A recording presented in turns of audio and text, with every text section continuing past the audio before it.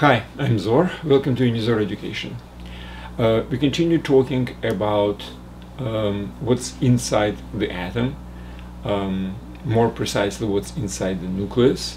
So the previous lecture was talking about protons and neutrons, and we continue this particular topic, and today we will talk about isotopes.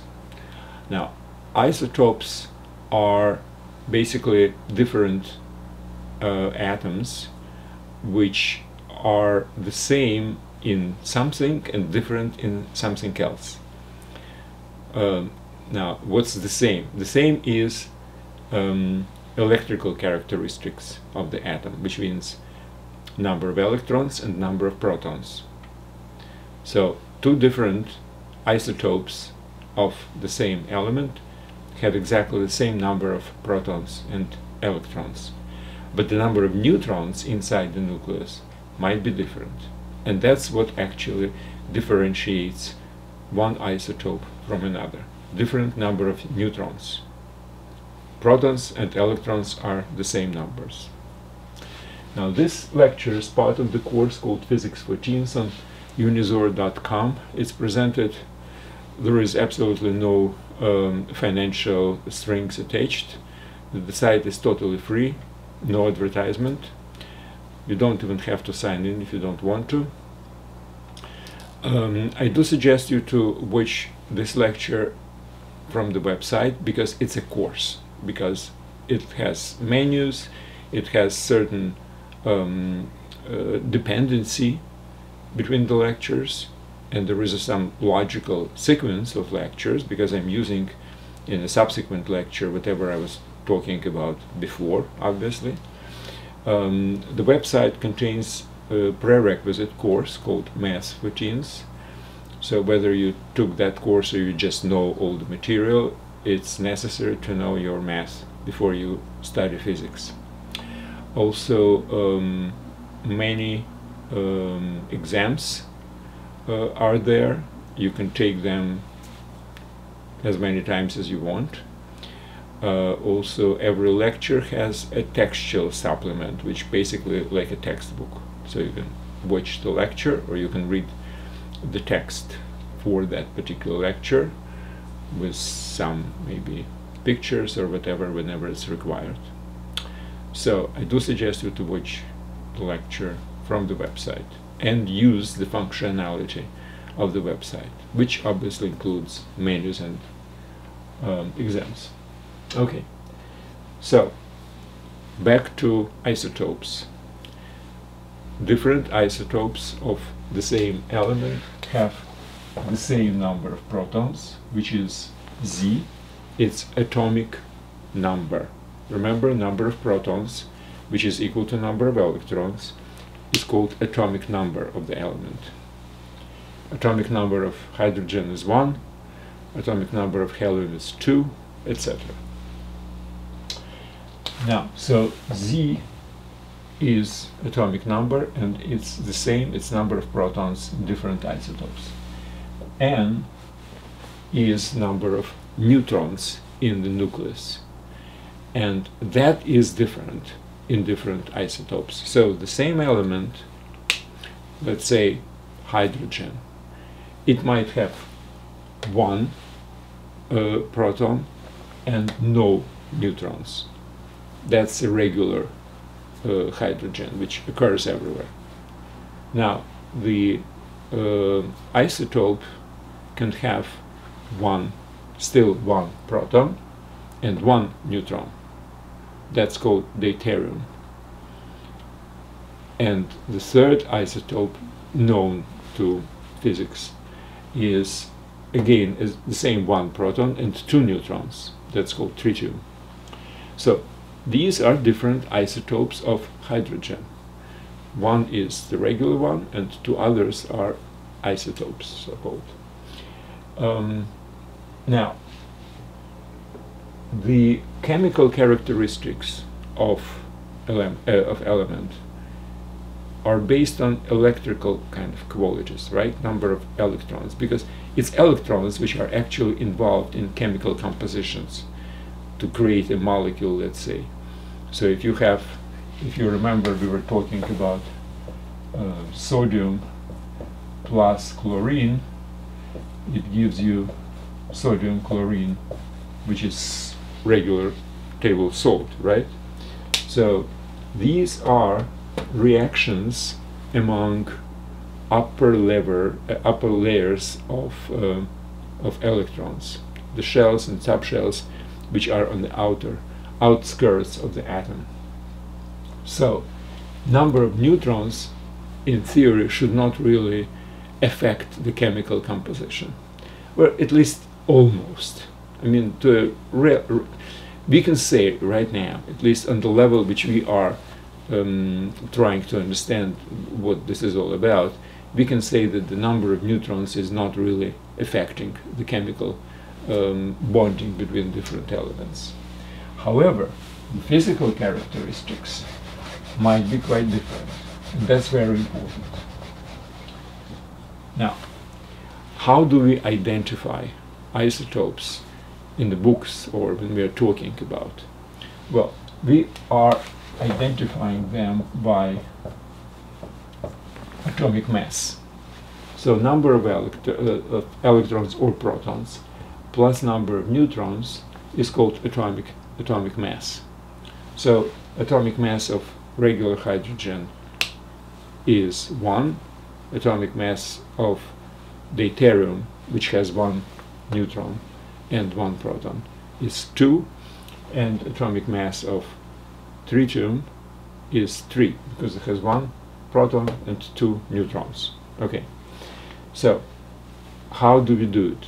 Well, again, by specifying atomic mass. And here are examples. Carbon, in most cases, most frequently occurring kind of carbon, has 6 protons and 6 neutrons, which makes its symbol C, 6 and 12. So 6 protons and 12 is atomic mass, because it has 6 neutrons. 6 plus 6 equals 12.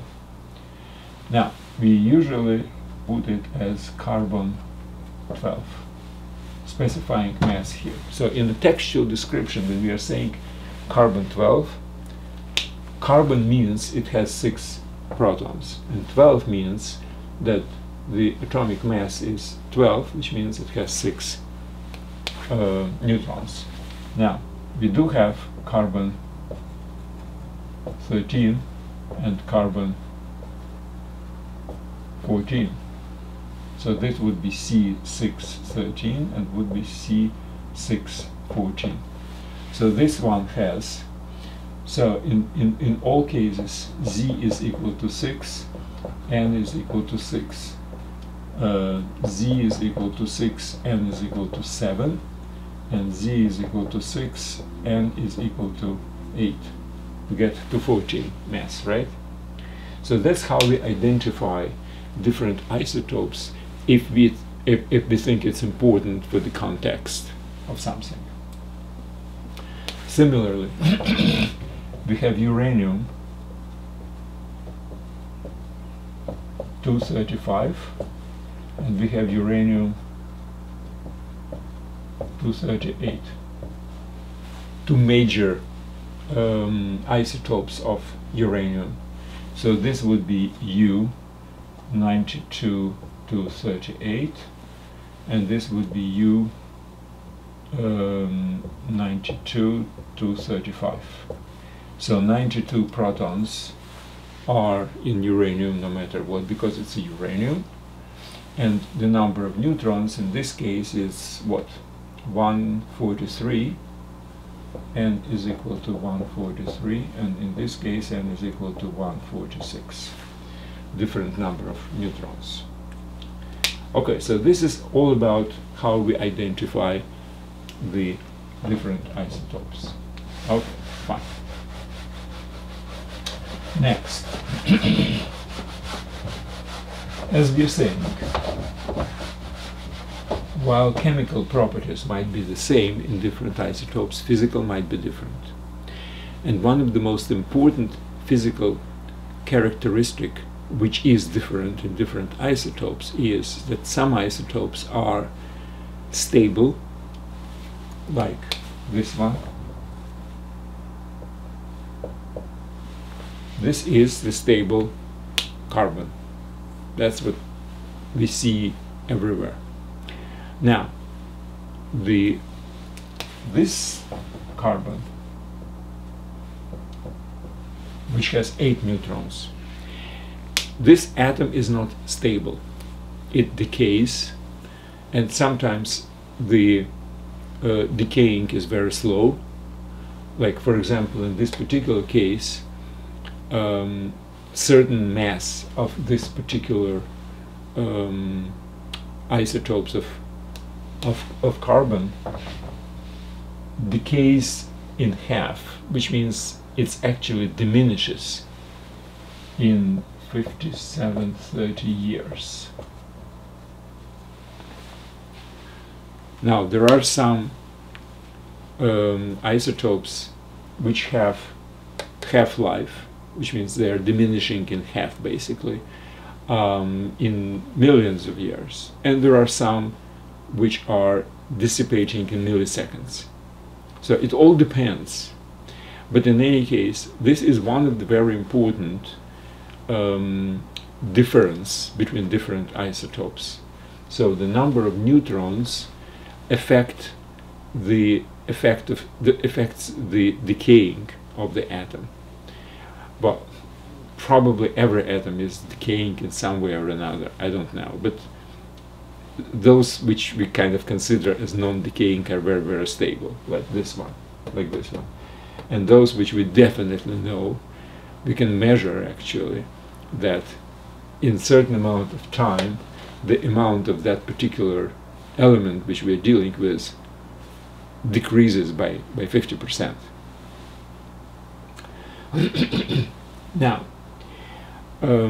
what's important is that the neutrons are actually acting as stabilizing factor for the nucleus of the atom.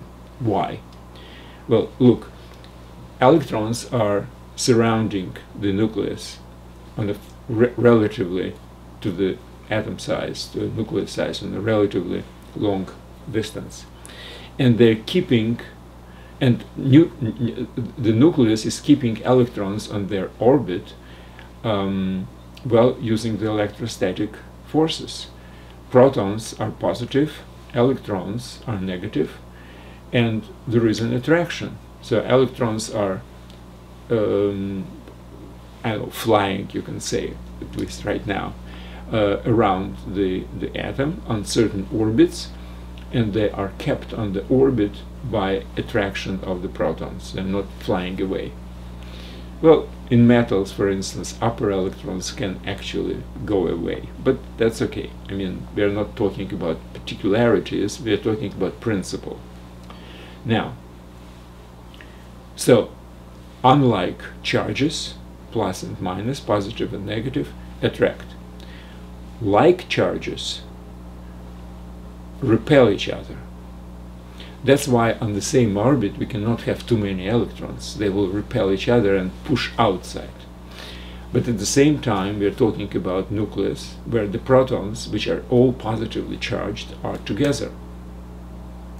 So what keeps them from actually flying apart and destroying the whole matter? Well, there are some other forces in nature, not only electrostatic, not only magnetic forces. There are other forces, not only gravitational forces, right? So the forces which are keeping the nucleus together are called nuclear or strong forces. Now, the strong forces exist between two protons, between protons and neutrons, and between neutrons and neutrons. So all the combinations of particles inside the nucleus are attracted to each other by these strong nuclear forces. They are acting only in a very short distance, and they are not really affecting electrons or anything else. but on a short distance they are strong enough to overcome repelling force of protons among themselves. What's also important that the number of neutrons is usually greater or equal to the number of protons. Why? Because if you have a proton and proton and proton and proton, it's nice to have a neutron in between to basically separate protons from each other. So in three-dimensional world where you have protons and neutrons somewhere near each other, this particular inequality assures that protons are not too close to each other. So there are some neutrons in between protons. And that's what kind of helps to keep the nucleus together. Because electrostatic forces still exist, so we do not have to, put protons near each other. So it was really very smartly designed. This world was designed by somebody, very smart guy. And okay, so that's very kind of a natural consequence. But it doesn't mean that it's always better to have more neutrons than protons, because like in this particular case, this is not stable as much as this one. We have 2 more neutrons, but that seems to be like extra. These extra neutrons are not really necessary to keep. 6 neutrons is sufficient to keep the carbon nucleus together. So 8 is too much, and that's why we have this kind of decaying, and we will talk about decaying. So that's kind of a inequality between protons and neutrons. Okay, and now I would like to really talk about one particular application of our knowledge about isotopes. Now this particular application relates to something which is called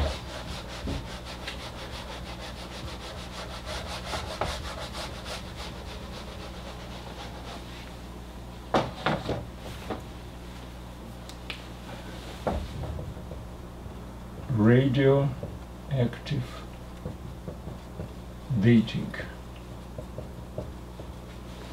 Now dating in terms of determining the date, or age rather. It's not like meeting man and a woman. Okay, so I'm sure many of you heard about carbon method of identifying or determining the age of something like a bone from some kind of a animal who lived millions of years ago, right? Well, not that far, but something like 60,000 years ago, yes, it can be actually determined using this particular method. So it's based on carbon, not just regular carbon, but the carbon which is this one, which has a known decaying property and known measured decaying property, like half-life is, as I was saying, 57-30 years. 57-30 years. Half-life. Okay, so how this particular thing is done? Well, let's consider in the environment you have certain amount of this particular kind of isotopes, isotope of carbon. Let's just put aside how it's occurring in this environment. So most of our carbon is normal, which is this one, 6 protons, 6 neutrons, but there is some percentage. Let's consider its permanent percentage of carbon with atomic mass 14, carbon 14, in the nature. Now, chemically, this carbon is exactly the same as this one. So we are consuming, we living beings, which means animals, people, trees, all plants, etc. They're all consuming carbon because carbon is part of the inner structure of the blocks from which we are all made. Now, so we are consuming this from the surrounding environment, which means it's kind of coming into our inner construction, inner atoms, which we consist of, molecules, whatever. Now, the problem is it decays. But since we live, we are breathing, we are acting, or a tree has whatever the manifestation of the life in trees, it grows, etc. So we are always consuming from the surrounding environment carbon, which includes certain percentage of carbon-14, which probably means that inside of our bodies, inside of animals, inside of trees, etc., the amount of carbon-14s, like a percentage to other kind of carbon, is more or less the same as in the surrounding nature, because we're living, we are constantly consuming something. So even if it's really decaying, we are compensating. Okay, now as soon as something stops living, like animal dies or tree dies or something like this, it stops consuming this carbon from the outside. The regular carbon stays as it was because it's not really decaying, at least not noticeably. But this one is noticeably decaying. And by examining by how much percentage of this carbon relative to this is in the dead tree, for example, which we have found, we can really measure how much time went by since this particular tree has died, because the carbon-14 is not replenished and it decays. So this is the whole story. Now let's talk about the details of this. First of all, where the carbon-14 comes from. Okay, here is the story.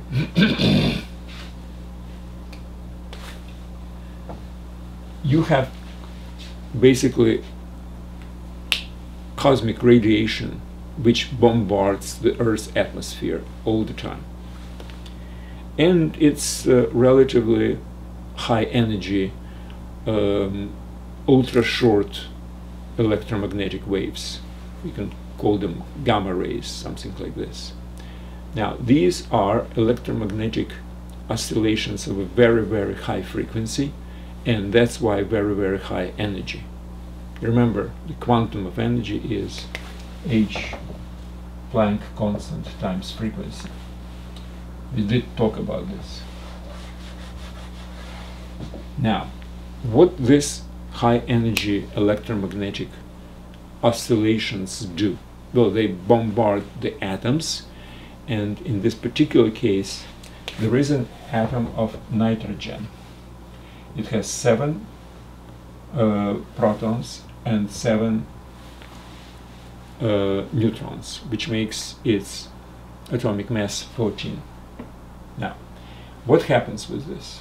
Well, the cosmic radiation bombards the atoms which are in our upper layers of atmosphere, and they basically destroy these atoms. They break them apart. So whenever the atom is broken apart by cosmic radiation, well, there are some protons and neutrons and electrons are flying around. So some neutrons attack or hit the atom of nitrogen. Now, the neutron has atomic mass 1 and no electric charge, right? So it's 0, 1. Okay, so what happens here? Well, what happens is whenever the neutron hits the atom of nitrogen, which has 7 protons and 14 and 7 neutrons, what happens is it kicks off a proton and electron.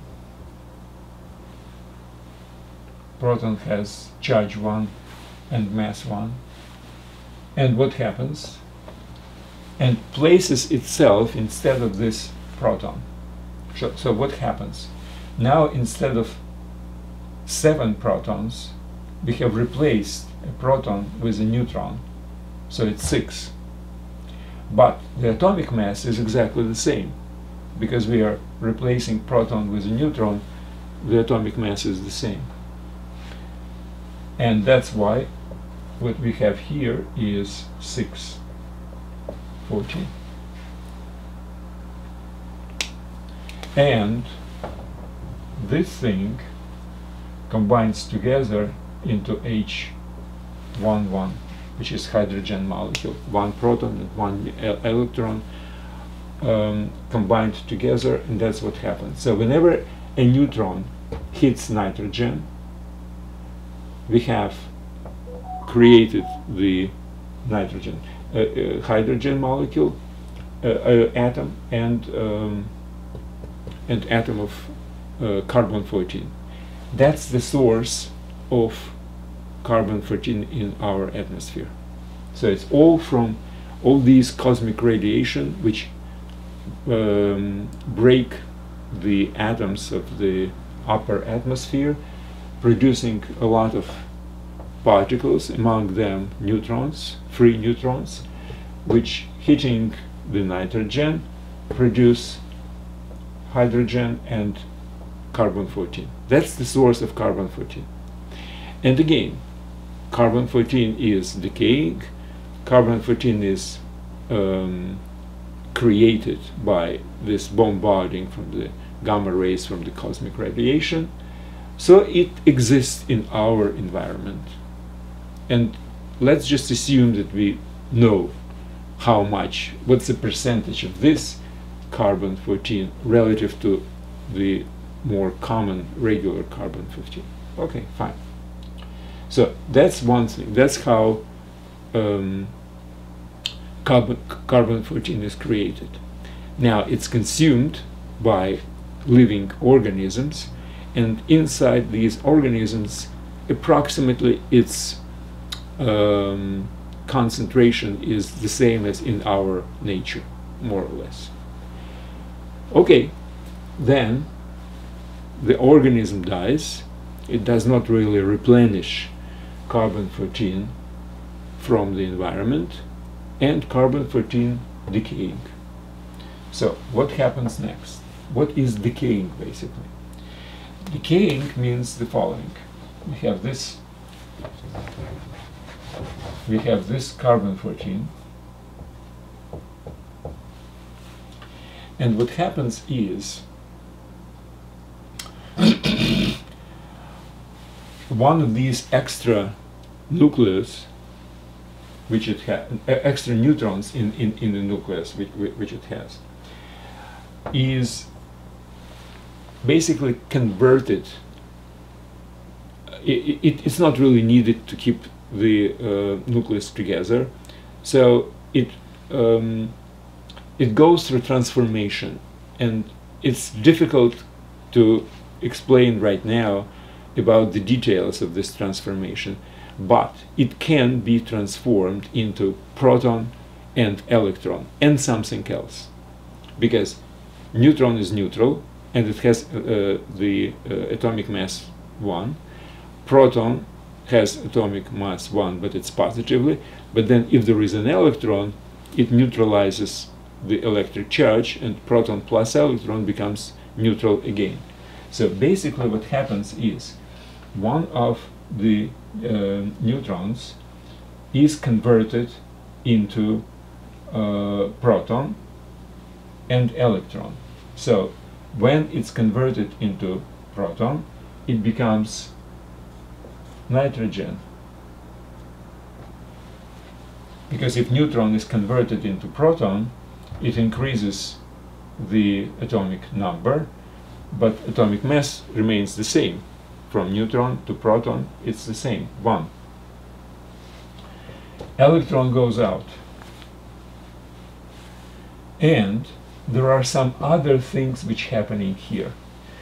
Well, I can tell you that it's called electron antineutrino, and some energy is released. I mean, these are really a complicated byproducts of this decaying. But my point is that this particular carbon-14 is converted into nitrogen, back into a regular nitrogen, and that's what decaying is all about. And then there is something released as well, as I was saying. So this is the decaying process. So this is how carbon-14 is created, and this is how it disappears. And it disappears with certain speed. Now let's talk about speed.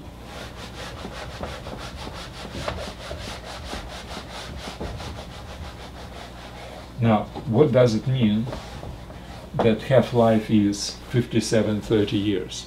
It means that if you have certain amount of carbon-14, let's call it one of something, doesn't matter what it, in 57-30 years, it will be only 1/2 of. That's what half-life means. So in 2 terms of 57-30, it will be half of half, which is 1/4.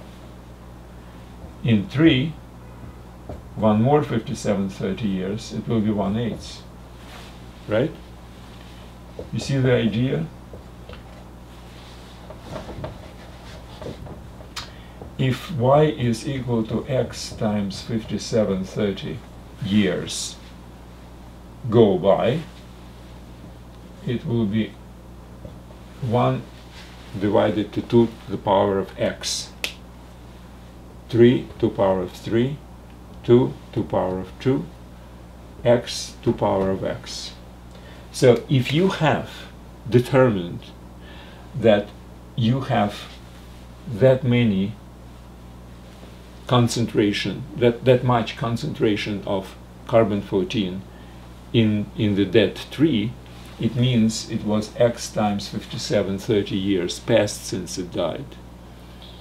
So let's just do it slightly different arithmetic. If you determine that your concentration is n times less than normal, then n is equal to 2 to power x, x is equal to log n to the base of 2, and y, which is the period, is equal to 57-30 times log n base 2.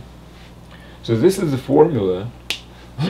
As soon as you know that, okay, the concentration is 1/100th of original concentration, assuming you know the original concentration, then you put 100 here to this formula, 2 to the power whatever it's like,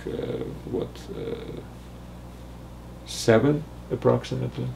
So it would be 7 times whatever, about 40,000 years.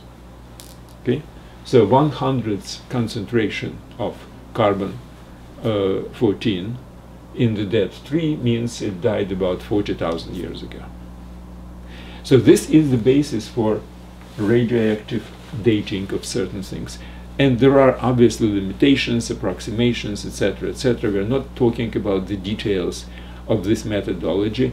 My point is to talk about nucleus and transformation of nucleus when carbon-14 is created and then decaying, as an example of the inner structure of the nucleus and how protons and neutrons and electrons are interacting with each other. Okay, so I suggest you to read the textual part of this lecture. It's on Physics4Teens course at unizor.com. you go to part called atoms. In the atoms you have sub-menu called how is it called? I think it's called Nucleus and Electrons, and then you have this part which is called, this lecture which is called Isotopes. That's it for today. Thank you very much and good luck.